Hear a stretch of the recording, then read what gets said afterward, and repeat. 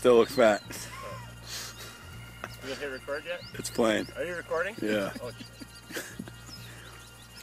today is May 15th. And this is Greg Saarloos, our intern. Say hi, Greg. How you doing? Greg Saarloos is coming to us between his junior and senior year of college, and he wants to decide if he wants to be a part of this. Currently, Brad is behind the camera and wants to have no part in what we're about to do. Greg Saarloos is deciding if he wants to be a part of Saarloos & Son. If he wants to be a part of our winemaking operation. Don't do it. If he wants to be a part of our farming operation. If he wants to be a part of our tasting room. If he wants to be part of this heavy burden of lifestyle that is the Saarloos & Son. So Greg, this is going to be a 7-day-a-week job. We're going to teach you as much as we can in the next 3 months about each step of our farming, of our winemaking process, and what it is to work in the tasting room. Are you accepting this responsibility and clearing Brad and I of all negligence, and you will not sue us for anything we do, right? I accept. Perfect. Greg accepts. So, today is day 1, and it's about 8 o'clock in the morning. We let Greg sleep in a little bit. What we are standing in is the El Camino Real vineyard. The first things Greg's going to learn today is to touch every single one of our vines and what that means. So right now you see the vines are forming up. We're almost getting ready to do lateral positioning.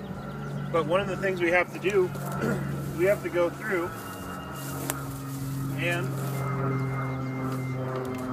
remove suckers. Any place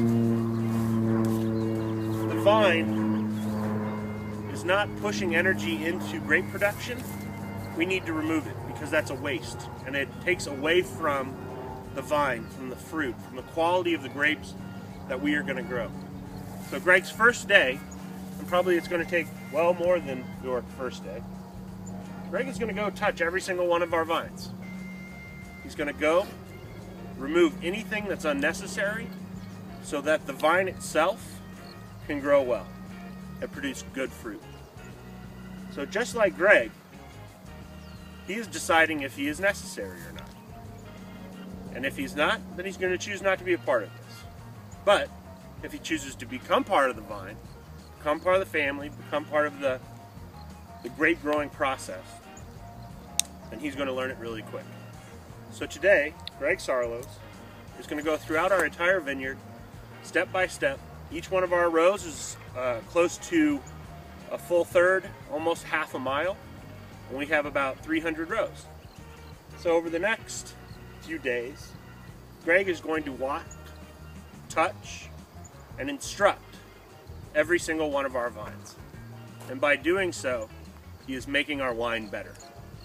It's a very small portion of an overall plan, but it's a portion that needs to be done. So Greg, here is your beanie. Here's your backup beanie. Good luck. We'll see you tomorrow. Thank you.